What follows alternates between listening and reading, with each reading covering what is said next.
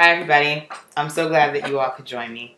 At this point, we have been addressing a guiding question for the entire week. We've been talking about whether or not athletes, professional athletes, should be considered role models, specifically for young people such as yourselves and young ladies like myself, because I'm a young lady. We've done a lot of reading this week and talked about a lot of different topics, and those range from domestic violence in the NFL with Ray Rice and Adrian Peterson. We've talked about public behavior and displays of anger and professionalism in the NFL, and those go with the reading that we did with Richard Sherman. We've talked about the personal issues of professional athletes like Tiger Woods and whether or not those should in some way interfere with the professional life of Tiger Woods as well. We've also talked about individuals who have built careers on a specific reputation, and then it comes to light later on that that reputation has been built on an untruth, in the case of Lance Armstrong. And finally, we've looked at the differing treatment of professional athletes as far as gender is concerned. And so that can be compared to women's versus men's soccer, and then also women's versus men's basketball in the NBA and the WNBA. So we've done a lot of reading this week. We've done a lot around how we should view professional athletes. And in fact, I think for the work that I've done, I've examined how I do view professional athletes. So we're going to take that work now and we're going to move it a step further. And I'm really excited about this next step, and I think you should be too. Based on all of that reading, your next job is going to be to develop a stance or an opinion on whether or not, on one aspect of the professional sporting industry. And this could be any, particular type of sport. So you could focus on basketball, you could focus on soccer, you could focus on football, golf, whatever it is that you want to focus on. Or you can focus on the entire sporting industry as a whole. And so the statement that you are going to create, that stance that you're going to focus on, it's going to be a should statement. You're making a statement that says what should happen based on what you've read and what you as an individual believe. Okay, so an example. My should statement would say that WNBA players and NBA players should be able to play the same length of time in a year for the same pay, or for comparable pay. We know based on the reading that we did this week that the amount of money that WNBA players get paid, so female basketball players, versus the amount that male basketball players that are both professional athletes in a professional league, that their pay is very, very, very, very different.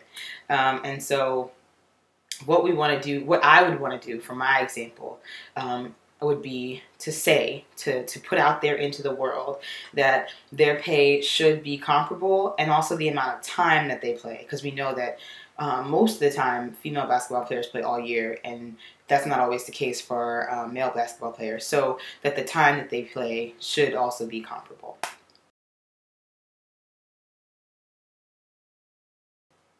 So that's my should statement. You are going to create your own should statement. And that can be based on any number of things. So you might also be focused on, the pay of professional athletes. You might not be. There are a lot of other things to look at.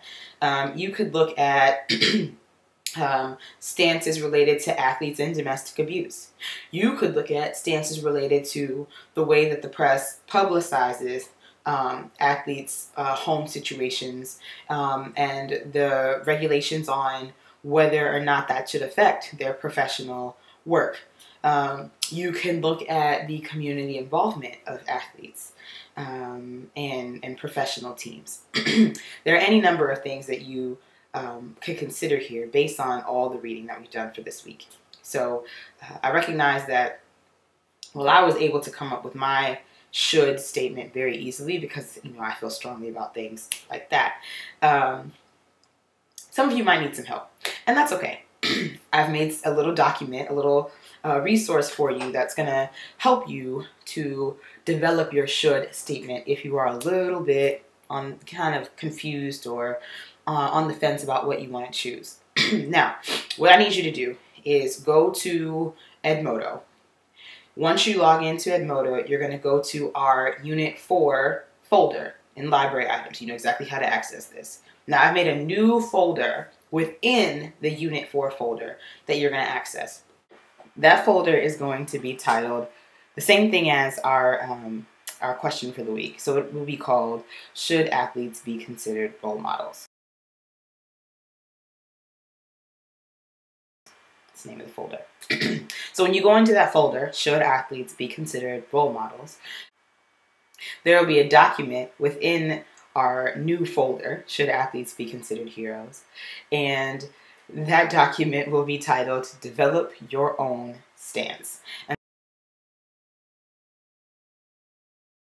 And so that's exactly what we're trying to do. We're trying to develop our should statement, which is a stance on a particular issue related to professional sports. So in that develop your own stance document, there aren't going to be a list of should statements. I don't want you to get your hopes up and think I'm giving you the answers and, oh, let me just copy one down. No. What I will do, though, for you, what I have done, is made sure that I've compiled, put together, a list of different topics that we have covered, different ideas that we might get from those topics for the reading this week. And I think based on those different topics and what you read and were like, oh man, that's crazy, or that's not right, or whatever those moments were for you, that's going to be where you develop your should statement. This group of people or this individual or this sports organization should make this happen. That's all I need from you. Whatever that is, you're going to write that down for me. That's the first step. We have 2 steps. Here's the second one. We're going to move now to who should hear your should statement. What I mean by that is you could tell me your should statement, and if it's about the NFL, what am I going to do about it? I don't work for the NFL. I have no affiliation with the NFL other than, as you know, I'm a diehard Cowboys fan because it's America's team. No judgment. So if you want to talk to somebody, let's say, from the NFL or the Professional Golfers Association or the NBA, you need to find out who specifically would be the appropriate person to hear your should statement. The way to find out who is the appropriate person is to think about who has the power to affect the change you want to happen. If you want to have NBA players, for an example, if you believe that they should come into communities and each player on the team should be a part of at least one community organization effort or community service effort, then you want to find the individual for a specific NBA team or the NBA as a whole that is in charge of their philanthropy or that is in charge of their community service or their community outreach. Those sorts of individuals can be found a lot of times on their websites. You can look that information up, get the contact information, or at the very least the name of that person so that you know how to contact them or who to get in touch with. Okay. Again, I recognize that this might be something that is difficult or challenging for you all to just know where to go immediately. So that's cool. Don't worry about it. I've got your back. In that same folder, so we went to Edmodo, then we went to our library items, and in our library items we have our Unit 4 folder, and then in that Unit 4 folder we have a new folder called Should Athletes Be Considered Heroes, right? We have that folder. So you're going to go into that folder again, and there's another document that is titled Who Should Hear Me? Question mark. Who should hear me? And that gives you a list of links that you might want to try for individuals that have specific roles within professional organizations. So use that document as a guide to kind of get you started. You might have to do some additional research. We've done this before, where you have to click around, where you have to do your own searches, and eventually find out your own information. We're used to this. This is nothing new. But it might take you, a little while to find the correct person where you're like, yes, that's the individual that I need to talk to. They're the one that needs to hear my problem because they can make the change that I need them to make. Okay, so that's my second step. Once you get through that step, pretty much you're finished. The only thing that I'll need you to do after that is I'll need you to submit what you find and what you think, your should statement, to me. Your assignment is going to be placed on Edmodo. I'll send you a message. You'll know what the assignment is. And on that assignment, you'll have 48 hours to submit your two things. That is, first, your should statement, whatever you think this organization or group of people or person should do.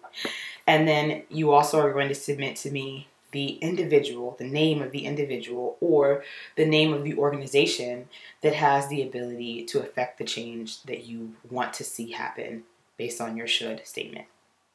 You're going to do those two things. You'll have, again, 48 hours to submit this information. Now, for those of us that are, oh, well, I don't have the internet at home.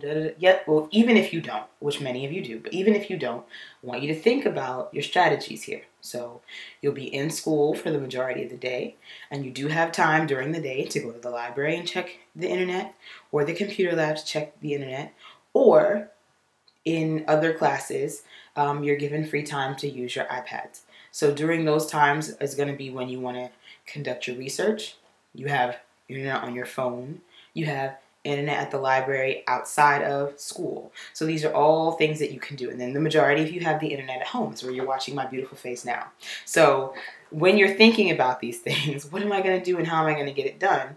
You have 48 hours to find an internet source to create your your should statement, and then from there to research who the appropriate individual or group of individuals would be to listen to your should statement. So plenty of time to get everything done and to submit everything on Edmodo on time.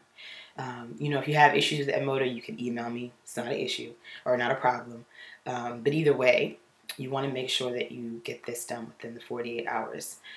I believe this could be something really powerful for you all. This is going to be the first step in a really cool journey that we're going to begin here in the next few weeks. I'm excited to talk to you more about it when I see you. But in the meantime, you want to make sure that you're taking advantage of this opportunity to develop a stance and then research who has the power to affect the change that you seek. It's going to be great. And I know that you guys are going to do a wonderful job. And I'm really looking forward to seeing the should statements that you come up with. Good luck. I'll see you soon. Take care.